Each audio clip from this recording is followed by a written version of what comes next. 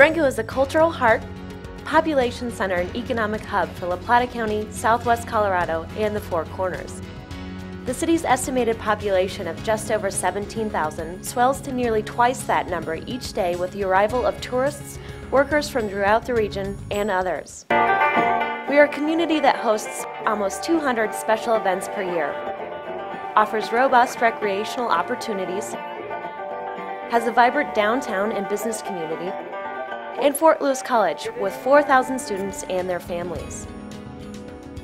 Durango serves as a doorstep to the 1.8 million acre San Juan National Forest, as well as Mesa Verde National Park, plus much more.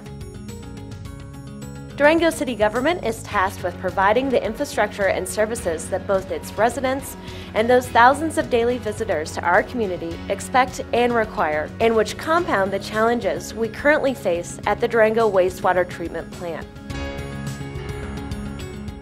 The plant occupies 5.5 of a 14.2 acre parcel owned by the City of Durango Sewer Fund, just south of historic downtown Durango. It borders the gold medal fishing waters of the Animas River, the Durango Whitewater Park used to help train Olympic athletes, and the coveted Animas River Trail, as well as Santa Rita City Park. Our plant was constructed 62 years ago. Since then, there have been significant evolutions in science, technology, and regulations of wastewater treatment facilities, as well as water quality. Unfortunately, our plant, like many others, has not evolved as quickly. A 2013 assessment of the state of American infrastructure, conducted by the American Society of Civil Engineers, finds that the condition of wastewater treatment systems nationwide is poor. Nationally, the problems associated with aging pipes and inadequate treatment capacity translate into hundreds of billions of dollars in needed improvements over the next 2 decades. Durango's plant underwent a major upgrade in 1982 and several minor upgrades since then.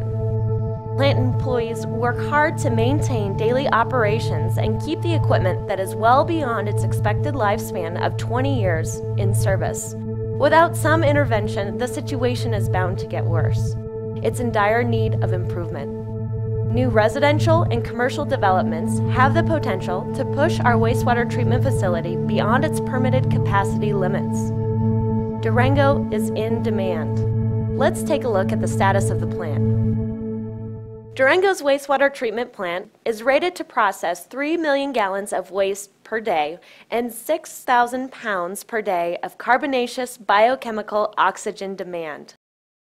A preliminary analysis of the facility, completed by Dewberry Engineers, Inc., indicates that the facility's liquid stream processes are at maximum capacity. As a result, the facility's rated capacity of 3 million gallons per day is greatly reduced. The analysis indicates that under maximum loading conditions, the plant is operating at 69% of its permitted hydraulic capacity and 87% of its permitted organic loading capacity. These thresholds are well above ideal operating conditions. Let's look at some of the specific shortcomings of the plant that contribute to these capacity issues. This is what we call the headworks of the plant. This is the initial stage of a complex process to treat sewage. The headworks removes large debris and other materials such as sticks, stones, grit, and sand from the wastewater stream. This helps protect and reduce wear on the plant's downstream process equipment. The mechanical bar screen at our facility does not meet rated capacity for high flows, or flows over 8 million gallons per day. Our facility sees spikes well over this amount during daytime hours, during community events, and as a result of seasonal population fluctuations. Next, let's look at the aeration basins, which add air and oxygen to the treatment process. This helps sustain a healthy microbe and bug population necessary for the nitrification and denitrification process, which remove ammonia. Our aeration basins do not meet the current Colorado Department of Public Health and Environment design criteria for nitrification and denitrification. While the plant staff is capable of forcing the aeration basins to treat ammonia, it's a very difficult process that requires constant attention to details not normally associated with daily plant operations. The aeration basins are also operating at and above the rated organic capacity of the plant. This can lead to permit violations. The current organic loading average is 75% of rated capacity, at times reaching 88% of capacity.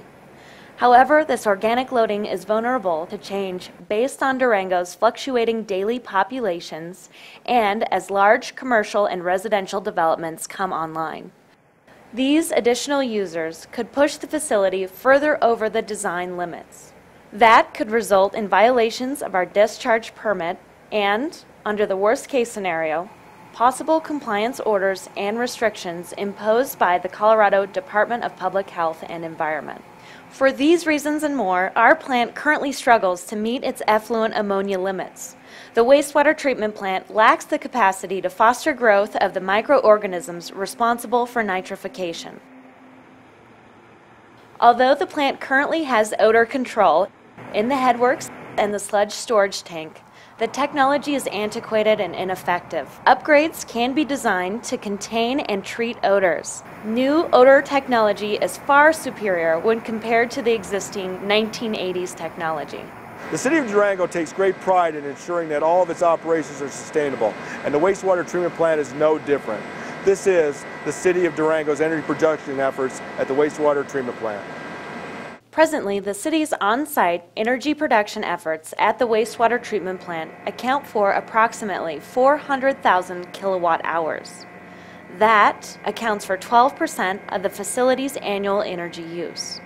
We envision adding an additional anaerobic digester and cogeneration turbine that will result in an increase in on-site renewable energy production as a result of the wastewater treatment plant processes. Addressing these issues piecemeal is like putting a small Band-Aid on a major wound. We need to address all of the plant's needs so it operates effectively and efficiently well into the future. Protecting and upgrading facilities such as the wastewater treatment plant go beyond providing basic services. Any improvements made at the wastewater treatment plant will benefit not only city residents and businesses, but regional visitors, tourists, current and future developments, and downstream Animas River users. Protecting the very things that make our community special. Things like the Animas River Trail, the river itself, and of course, the health and the welfare of the citizens of our community.